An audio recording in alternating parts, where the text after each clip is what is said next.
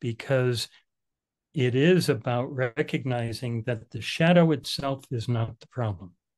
It's the resistance to feeling the feelings that we feel, to seeing the aspects of ourselves that we may not like or we may feel shame about or what have you. That's the problem. And once people start to recognize, once I start to recognize, you, the people that we work with, that these are all just aspects of ourselves. This is Ed Cardinal of the Cardinal Way for Men, and this is my next edition of The Next Man Up, Transformational Candid Conversations with Men. And it's my honor and privilege to have George as my guest today. And I met George just recently, actually. He saw one of my other interviews with Calvin, and it's someone that he knows back in Connecticut, up in the area where I used to live. And so we connected, had a phone conversation, and during that phone conversation, it was very evident that there was very much alignment in a lot of our paths, a lot of our passions in life. And I'm really looking forward to this conversation. Thanks, George, for joining me today. Happy to be here, Ed. Thanks so much for having me here. One of the, I would share exactly the same sentiments. I mean, in our conversation the other day, I think we have a lot in alignment with each other. It's nice to hear. yes, absolutely. Well, one of the things we have in common is recovering from addiction. So why don't we start there? This is the purpose and the mission for me of these conversations is to help men who particularly who are in recovery. So maybe you can tell a little bit of your story. How long have you been sober? What that path looks like for you? Yeah. Wow. It's actually been a while. I got sober June 10th, 1975. Uh, in the 11 or so years that I was actively alcoholic and addict, I really ingested a lifetime of poison, and it led me to homelessness and living on the street and unemployability and all the things. But really, what I think was the gift, the I don't know, the magic in it was that it really showed me that I had no idea how to live my life. I had been depressed most of my life and didn't know it because I didn't know what it was. I was a kid. Um, and in drugs and alcohol, I found myself and then lost myself again and recognized that, you know, I wanted to live, but I definitely did not want to live the way I was living. Mm, And so it's not that I wanted to die from the standpoint of killing myself or anything like that, although I did attempt suicide. Um, but I just didn't want to live the way I was living. And I didn't know if there was another way that I could survive because what I was trying to avoid, what I was trying to leave behind, felt as bad as whatever I was experiencing with the drugs and alcohol. So I was lucky enough to find somebody who led me to a 12-step fellowship program. And I didn't believe that it would work for me, but I saw that it was working for others. So I said, well, at this point, I have nothing to lose. So I'll give it a shot and see what happens. And now 40 whatever years it is later, here I am. wow, that's amazing. And how old were you, George, I when you? was 27 when I came into recovery. That's amazing. Yeah. 27, yeah. Yeah. Similar to me, I was 26. Were you? Yeah. Yes, 26 years old. I was very grateful that I was that young. Uh, you know, Yeah. Yeah. you hear so Absolutely. many people in AA and who spent years and years out there struggling. Yeah. And I'm just grateful that for me it wasn't that long, and I had that realization like you. I didn't want to live. I knew that if I continued to live the life I was living, I wasn't going to fulfill my purpose and my mission. Uh, Yeah. so, and it seems to me that you have an amazing mission to help people. And so you got sober. You Hmm. were going to AA meetings. How did the journey of recovery look for you? You know, it actually touches me to this day. So much of what has happened for me in recovery really touches me in that um, the the right people, whatever that means, but the right people for me kept showing up. And my first sponsor was exactly who I needed at the time, and he he was a nurturing man. Um, really, uh, he was kind. He wasn't the hard. There's harsh, harsh sponsors. There's kind sponsors. There's loving sponsors. There's kicking the ass sponsors. Lots of different kinds, and I love them all. But I'm very grateful that I got the one that I got because I probably wouldn't have listened to a drill sergeant. Right, right. And and so he welcomed me into life, so to speak, because as I said, I didn't know how to live. Um, and even down to one of my favorite stories with him is, he was from the South, and every Southern gentleman is supposed to know how to make a good pecan pie. So he took the time to teach me how to make a pecan pie from scratch, Wow. taking the bitter nibs out of the pecans and all of that.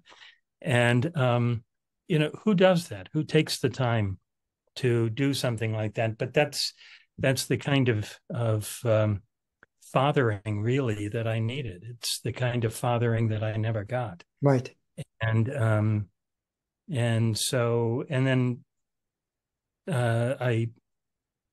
I was still unemployable. It took me a couple of years of recovery before I could get a job. Um, my reputation it always preceded me. And so I took some time to illustrate a book. And I went up to Maine to do it and met the man who 10 years later would become my second sponsor when my first sponsor moved and fairly quickly after that died. Um, and my second sponsor was again not a really tough, hard-nosed man, but he was brutally honest. And one of my favorite stories of him was he said, "I want to talk. Let's go for a ride." I said, "Sure." He said, "Show me the keys. I'm taking your car and I'm driving." So I threw him the keys, and he said, "Any idea why I wanted to drive and use your car?" And I said, "No." So he said, "You're very manipulative with your eyes, and what you do is you con people with your eyes. And I knew that if I looked at you, you would find a way to bullshit me, and I'd buy into it. So by my driving, I don't have to look at you." And this was the first time somebody really cut to the chase and called me on my crap, you know? And I hated him for it and loved him for it at the same time. He really saved my life. Mm, Um, so yeah, it I've been very blessed to have men like that um, give me different kinds of fathering and really bring me into discovering who I am and who I'm capable of being. mm. Yeah. Yeah, I mean, it's amazing every time I talk to you that the similarities and for me the same thing. I mean, didn't have a strong connection to my father, so learned how to be a man in recovery from different men who I'm really grateful to have in my life. And uh, so growing up, what were the messages that you received on what it meant to be a man before you got into recovery? Um, Oh God. I think the strongest message, or at least the one that had the most impact on me, and still does sometimes. I mean, my shadow still shows up in this place. A man has to be right. He has to be right the first time, and he has to be right the first time without help. And if not, then he's wrong. And so there are still times when if I don't have the right answer, or I don't quite know what I'm doing, or um, whatever, or I have to ask for help, it's like somehow or other that brings up this failure story inside myself, and I mean, my father and I really came to love each other toward the end of his life, and really got to be very close, partly because of my recovery, I think. Yeah. Yeah. Um, and and I really had a lot of compassion for what he went through that led him to that. I mean, his father was a brutal man, Yeah. and so my dad was doing the best he could with what he had. It just wasn't the fathering that I needed to become the George that I was capable of being. Right. Right. Yeah. It sounds like, again, similar to my path. There came a time that I forgave my father and was able to, he's still alive. He's 81, and I just visited him not too long ago, and I see him with different eyes. It used to be eyes of hatred, of anger, and now I see him through eyes of love because of that forgiveness, and that it all has to do with being sober and doing that work on myself. And um, he, like your dad, he did the best he could, and it was a lot better than his father. His father was brutal too, physically abusive, emotionally, mentally, verbally abusive.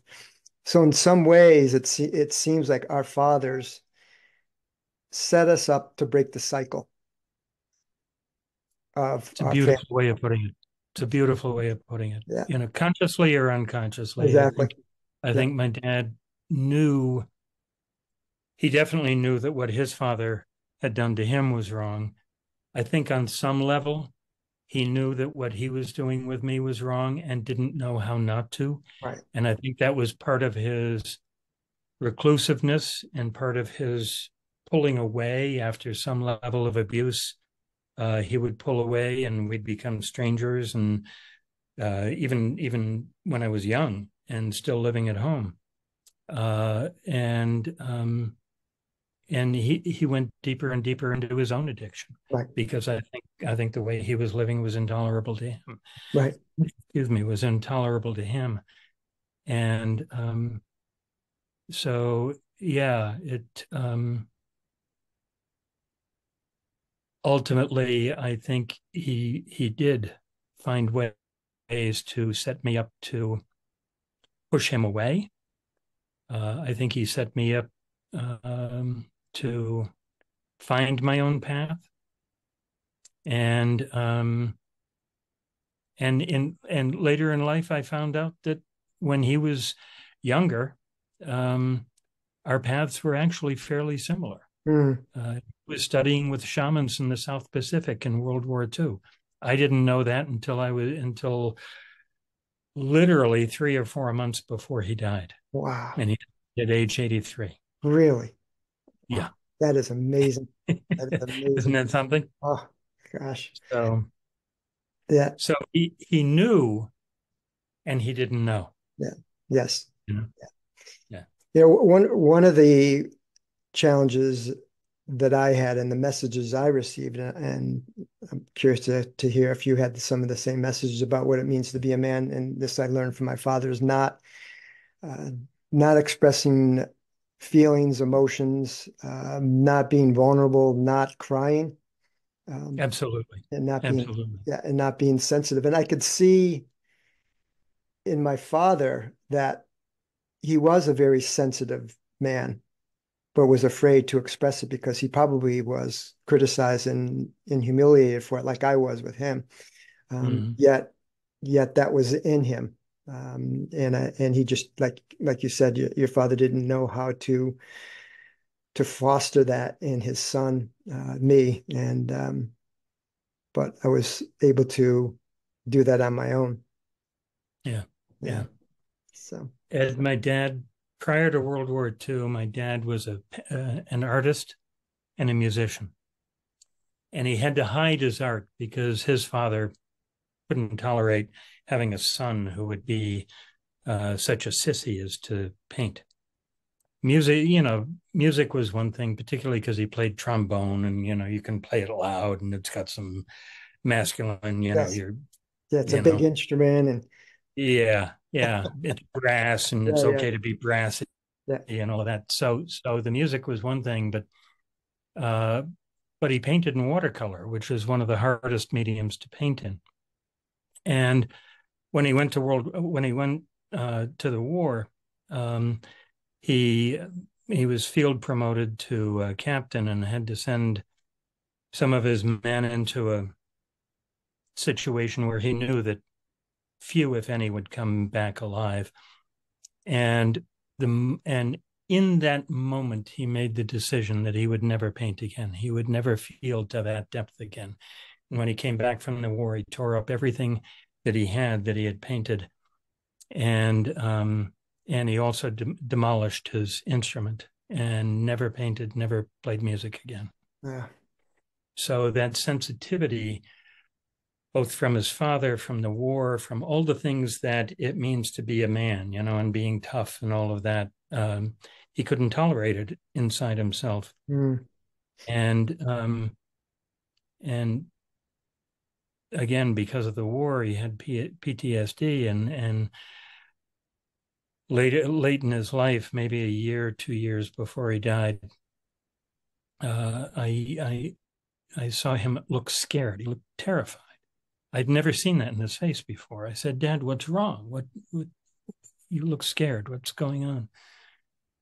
And he said, "I didn't have the nightmare last night." And I said, "What nightmare?"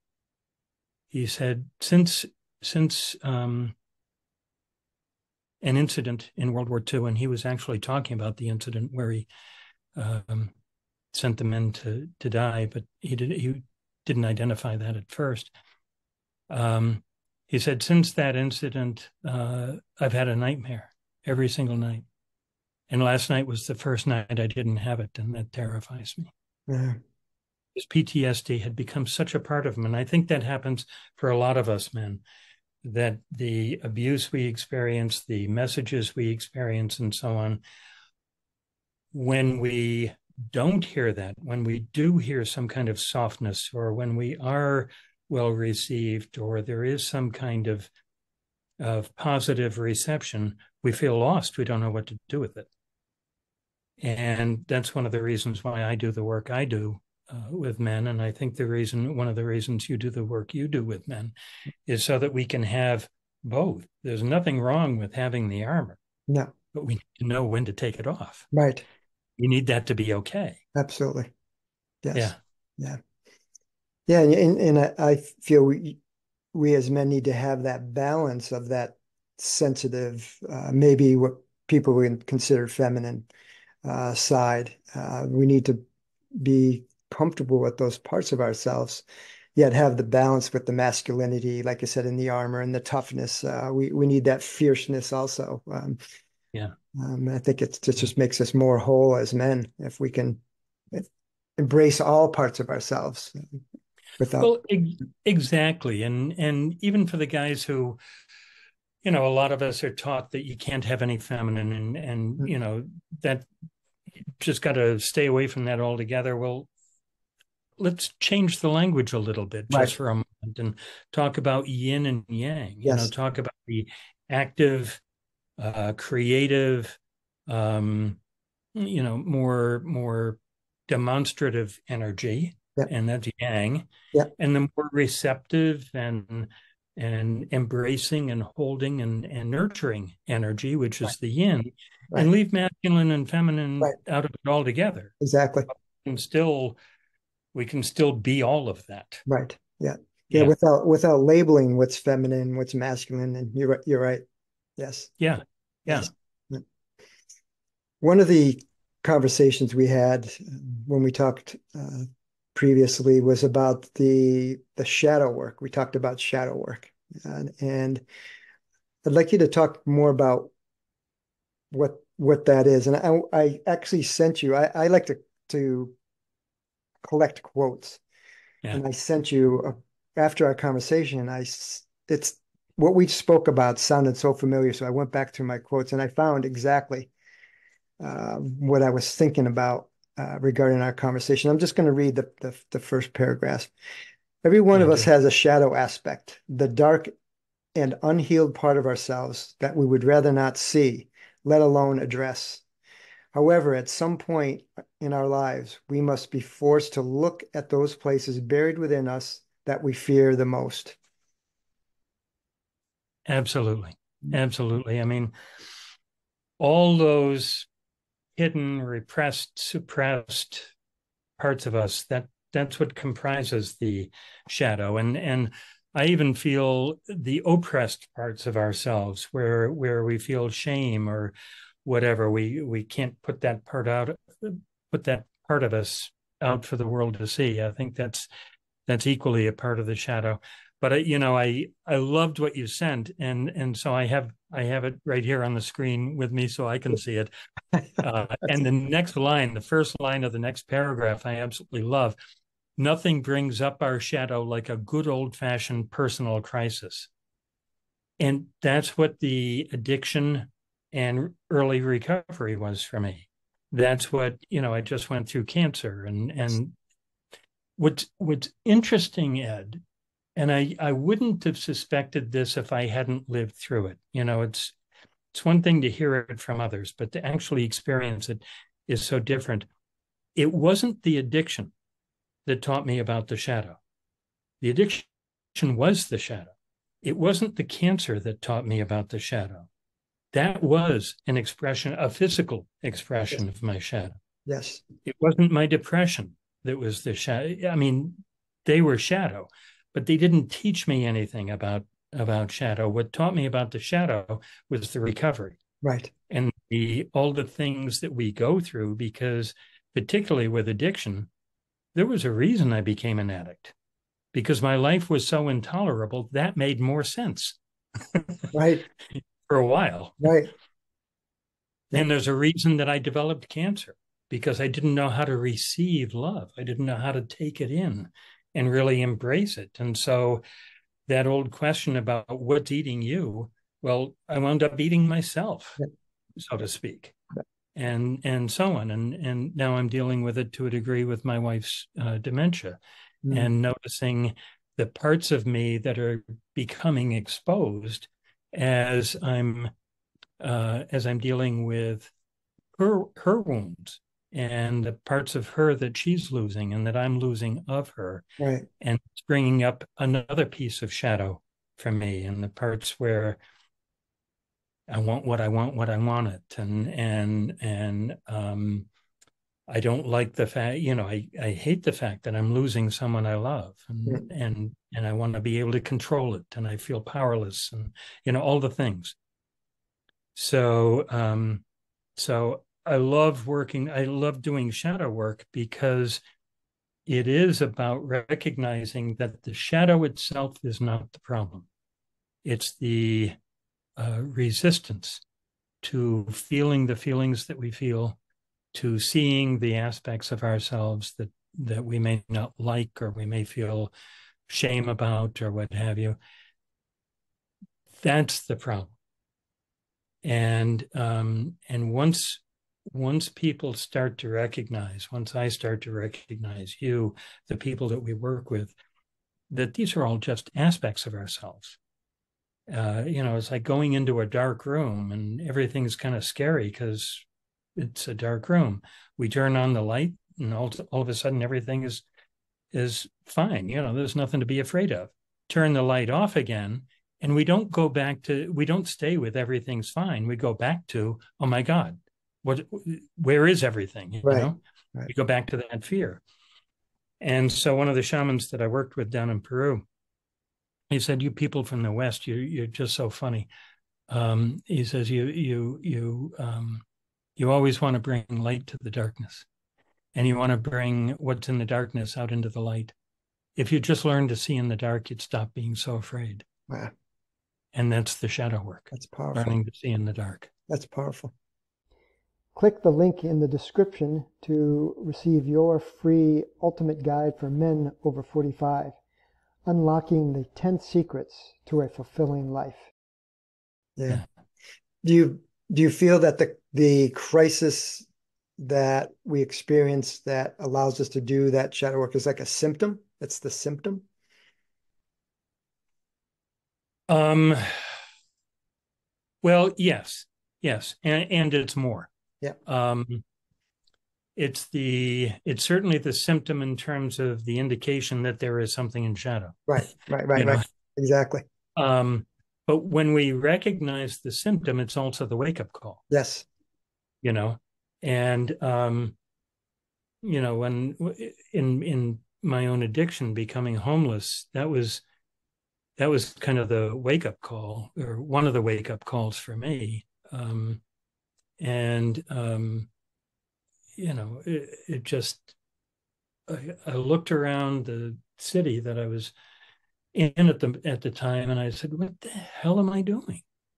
I never signed up for this. All I wanted to do was feel safe, secure, make a difference in the world, have a family, have a life. That's all I wanted. And instead, the pains and the terrors and the overwhelm became too much, and I went further and further and further into the abyss of oblivion, to the point where I couldn't function Mm, practically. yeah. You know, Yeah. so that abyss would be the shadow, and recognizing it is the first step out. Right. You know. Right. And generally, when we begin that work or when we're dealing with that crisis, we don't see what a gift it really is until sometime later when we can look back and see how much we've learned about ourselves through that process of looking at the shadow and dealing with it. So, I mean, that's the way I see my addiction.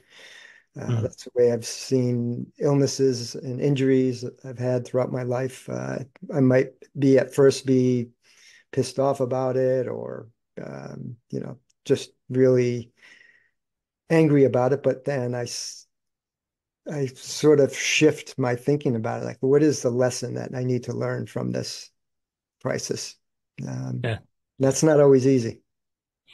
it isn't. It isn't.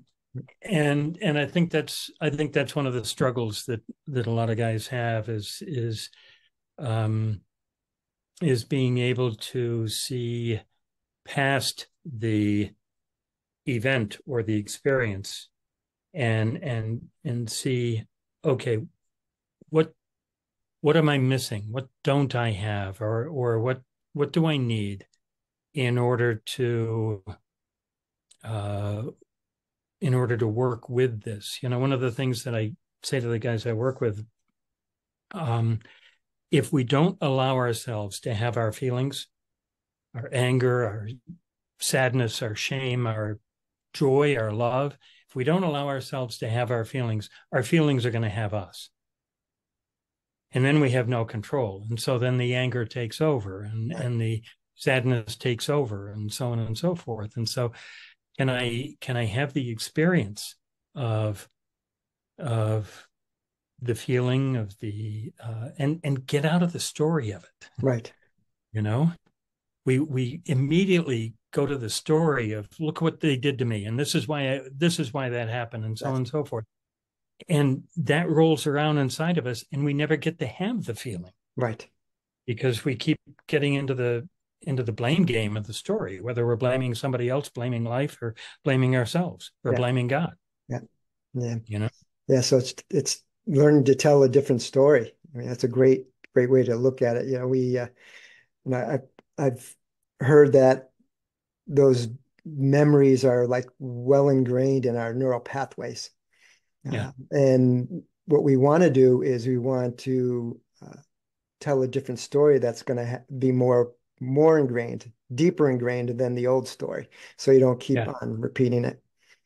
Yeah. Yeah. I learned a wonderful little exercise about that. I don't know if you've heard of Thich Nhat Hanh, Oh the yeah. Buddhist, Yeah. yeah, Yeah. wonderful, wonderful teacher. And um, the world lost a great man with him. Hmm. But one of his teachings was, with whatever you're feeling, whether it's what we would call positive or negative. There really aren't any positive or negative feelings. They're all teachers. But let's say anger as an example. So he'd be really angry about something or at somebody.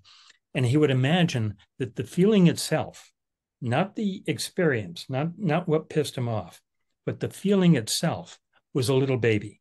And he would cradle it in his arms and he'd rock it. And he'd say, "Hello, my darling anger. You've shown up in my life today. What do you need from me? And what are you offering me?" I mean, what a different way to approach something that, I mean, most of us get angry that we get angry. Right. Or again, we want to blame whoever made us angry. Right, And right, right, but to approach it from this standpoint of, wait a second, the anger actually has something to teach me about me and who I right, am as a, right, and if I can respect it that way and teach it with, I mean, hold it with respect and with compassion for right, myself and for the feeling, that's going to have a whole different impact on my life. right, right. I'm actually currently reading his book of short stories, believe Ah, wonderful. Yeah. it. And Not too many people realize it, but long before he became famous for writing what he was writing, he wrote poetry and illustrated it with very, very sometimes dark drawings, ink drawings, when he was living in Vietnam right, during the time of the Vietnamese War. yes, Very powerful stuff. yes, And yeah. Actually, at the beginning of each of his short stories are his paintings, his images. wonderful. You're right. I mean, because he lived during that war. He was there. He saw the atrocities and the murder and the killing, and some of the stories are about that. Yeah, It's amazing wonderful. how every story teaches you a lesson. Yeah. A lesson. It's amazing. Um, in recovery, what have you added to your life as far as your own health and well-being? What sort of practices have you added that have really helped you along the way? Early on, certainly meditation and yoga. I had to find a way to get back integrated into myself, and the yoga helped me get integrated into my body, meditation into my mind and my emotions and my spirit. um, yeah, for a while I went to church. Obviously for years I went to AA and other 12-step meetings. Still do sometimes. And so I knew I needed to regain me, and or gain a piece of me that maybe I never even realized was there. Um, so so the first probably couple of decades was all about that. And but I've always been interested in the arts and creative expression. One of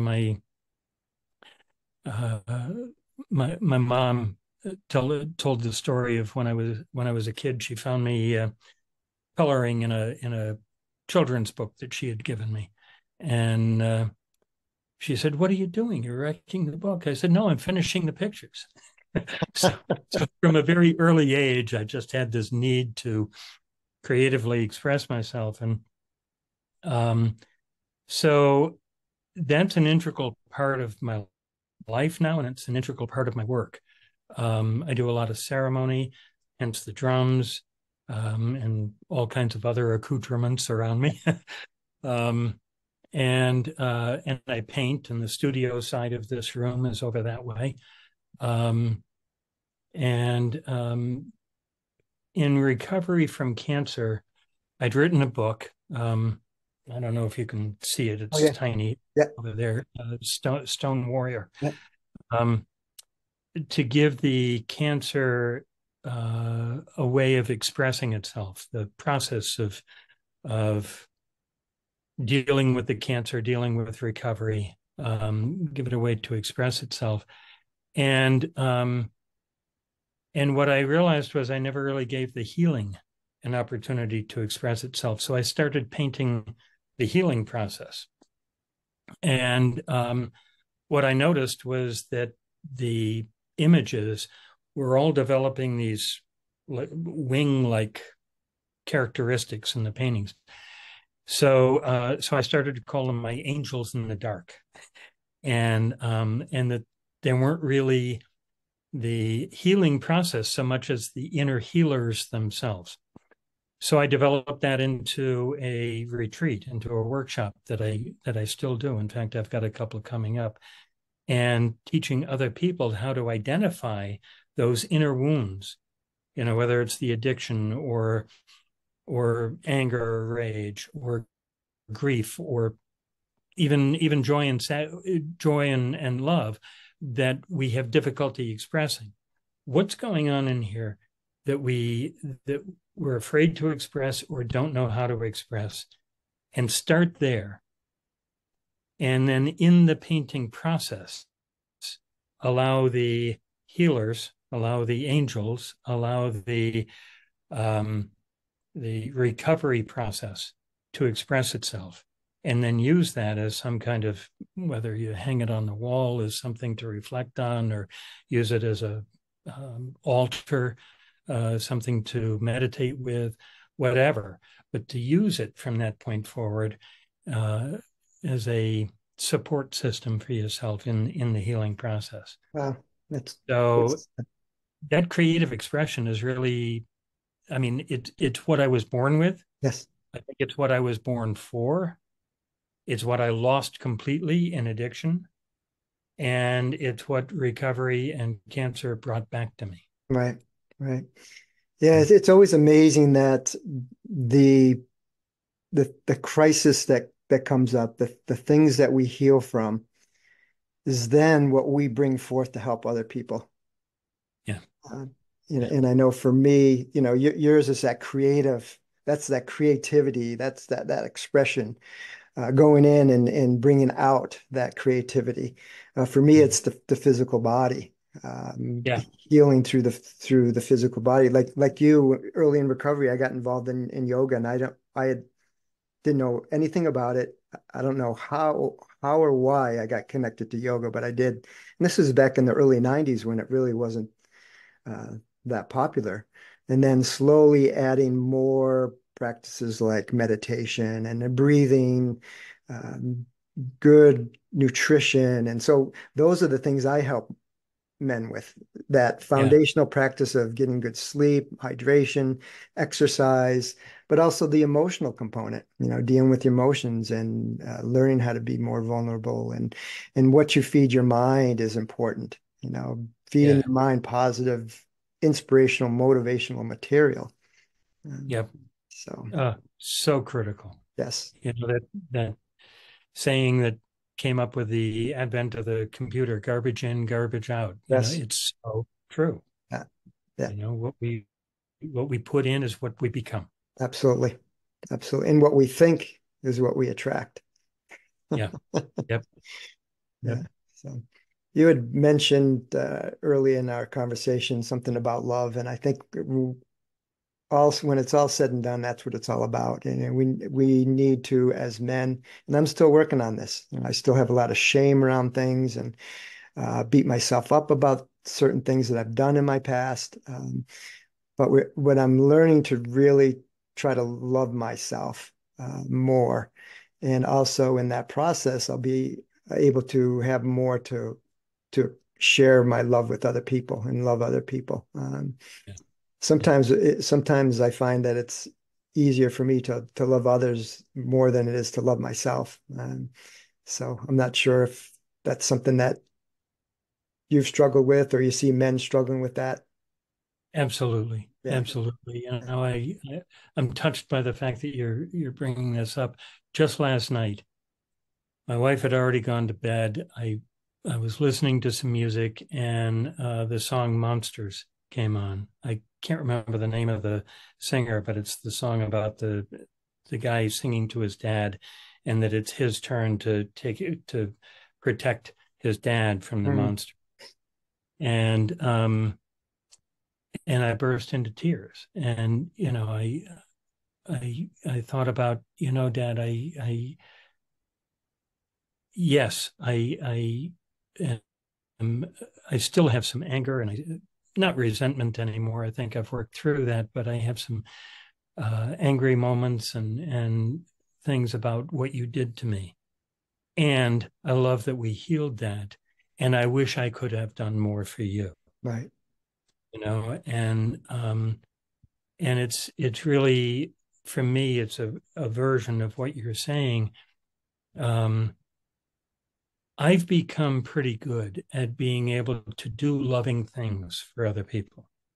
I feel, I don't think proud is the right word, but I feel right sized. I feel in a good place about the loving things that I can do for others for the most part.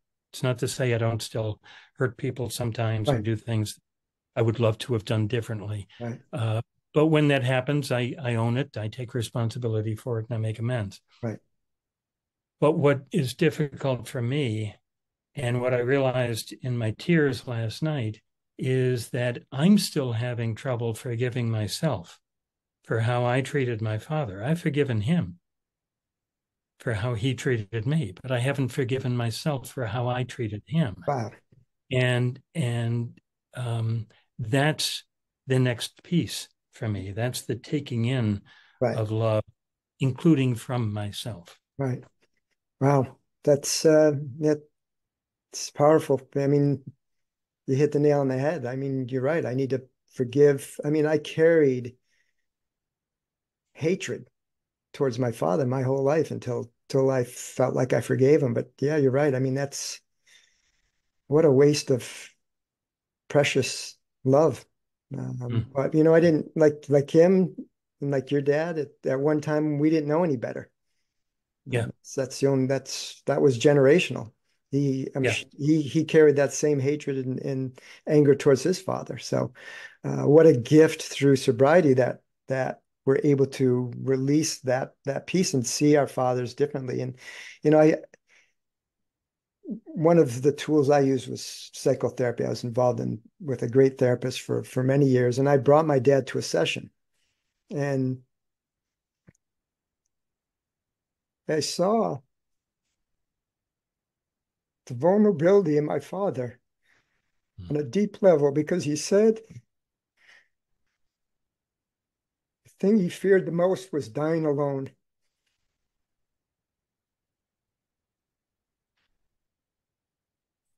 I know my dad had that vulnerability, but that was the first time he had ever expressed it. So for me, it was a lot easier to forgive a man that could be vulnerable with me. Absolutely. So that was a gift, and now he's in a rehab, so I got to see him a couple of weekends ago, and he fractured his pelvis, and I see him much differently, and I'm so grateful for that. So that's a gift. Just Thank doing you. it. Thank Yeah, you for sharing. Yeah, yeah. yeah. It touches me. You're welcome. I mean, it's you're a good man, George. You the strength and courage that it's taken you to get sober, uh, continue to do this deep inner work, and now the dementia with your wife and your cancer. Each one of those is making you stronger, and each one of those crises is giving you a greater ability to help others, and Thank that's you. that's the sense I get in this conversation. from you. One of the things that I think we've lost as men because we're so disconnected from ourselves is our intuition. Mm. Yeah. And I'm speaking from my intuition now about you. And it's an honor to have met you and to have these conversations because I feel that it's important for other men to hear two men having a conversation like this Mm. because not many men have that ability to hear a conversation like this from other men. Hmm. They don't think it's possible. Yeah. Yeah. Yeah, Yeah. Well, for them, it is, for so many, yeah, it isn't because they've never had the experience of it. right. And first of all, thank you for your intuition and for your vulnerability and for allowing this conversation that we're having to be, very intimate on the level that it is. And for some reason, I feel compelled to say that for any guys who are listening who are feeling like, well, not me. You guys are, you're talking about yourselves, whatever it is. Not me. I'm not ready for this, or I don't believe this, or whatever. I say, fine, own where you are Right, and own it without shame and own it without blame and love yourself in that. If you need to have the armor on, then love the armor. Just be conscious. Just be conscious of it. right, right, This is what I'm choosing rather than this is what life has done to me. right, Because the moment, I believe that the moment we can do that, the moment we can choose, uh, you know, I choose not to have George's way or not to have Ed's way, but to have some other way. The moment we choose that, we start to get our power back, and all those old messages no longer start to make sense. right. You know what I mean? I do. Does that make sense to you? Yeah. I would like to add to that. I think that, like you said, everyone has their own path. It's not going to be Yeah. George's way or Ed's way, like you said. And also, men who might be listening to this need to remember that you and I are talking about 30 to 40 years of inner work that we've done, of Yeah. sobriety, of continued personal development. So I would just say to you men that it's baby steps. Just take babies. It's baby steps. It's you're not going to go from where you are now to where George and Ed are now. Not that you might not even want to be there, but it's your own baby steps that are going to get you to where you want to go. Yeah. Yeah. Yeah. So, Absolutely true. well, And I thanks. think also notice your lighthouses. Notice the people who this was a powerful thing for me. And I mentioned my sponsors. Um, a powerful thing for me was the lighthouses in my life. I was seeing people who, if I knew how, I aspired to be my version of that, you know? And that's the direction to take those baby steps. Yeah. Not the baby steps toward what I think I should be or what other people say I should be, but what are the baby steps I can take in terms of what really inspires me Right. as the man I would like to be. Right. Great point, George. Yeah.